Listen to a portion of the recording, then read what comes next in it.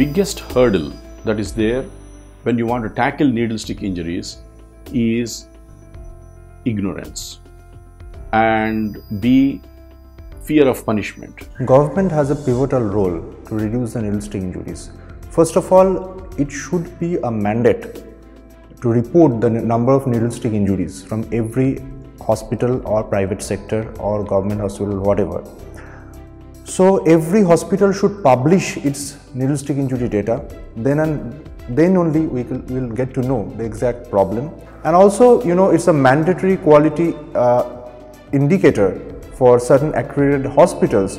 So we need to know the exact burden of this problem. We have also told the staff there should not be any hesitation in reporting, because prevention, again, in case they have landed up in a needle stick injury and they don't know the viral status of a patient, but if patient becomes positive after 15 days or 1 month, patient is not going to come back and inform them.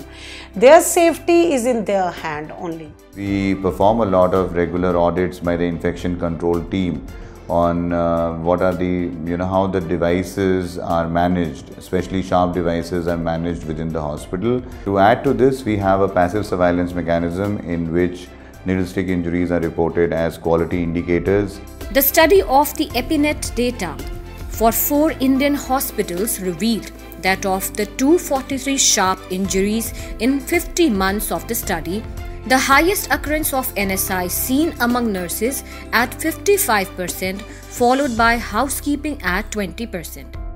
When you club it with training, retraining and institution protocol, you can reduce it even further down to 90%. We also had made sure that every patient bedside has a sharp container for a timely disposal. And disposal should be done only by the person who is using the needles or the sharp. They should not hand over to the second person.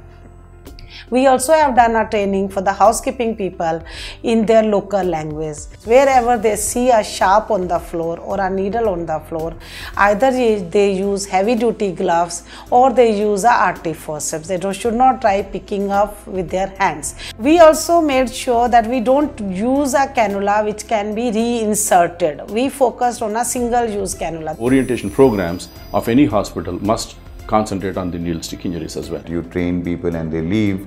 So a continuous program of training is the requirement for the NAR. It is also my responsibility to ensure the right equipment is also used, whether it is needles, whether it's cannulas, with all the safety features which are there. So it is my responsibility to advise to our hospital's infection control committee, our purchase departments, to ensure that they are buying the right thing and giving us the right equipment for us. A study conducted between December 2014 and November 2016. 452 NSIs, 44.8% of these were during device use, followed by 28.5% after withdrawal before disposing and 14.8% before recapping. The most helpful key initiative is, engineering controls. So if you take the global literature like American Nurses Association and CDC, so it's very clear that when you adopt safety devices, you can reduce your needle stick injuries by 80%. Safety devices and catheters have helped, and overall the dangers of needle stick injuries have come down in the recent past.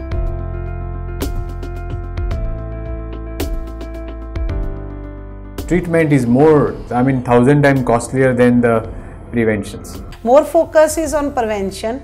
So we tried saying all the staff, it is to practice single syringe, single needle, single patient, single use and discard appropriately. Practice safe and be free from needle stick injuries. Be careful and make you and your colleagues safe. We as a healthcare provider needs to be careful about ourselves, because only if we save ourselves, we can save others. Let's take an oath that we should offer a very safe and healthy environment for the staff who depend on our policies, and I wish all the best.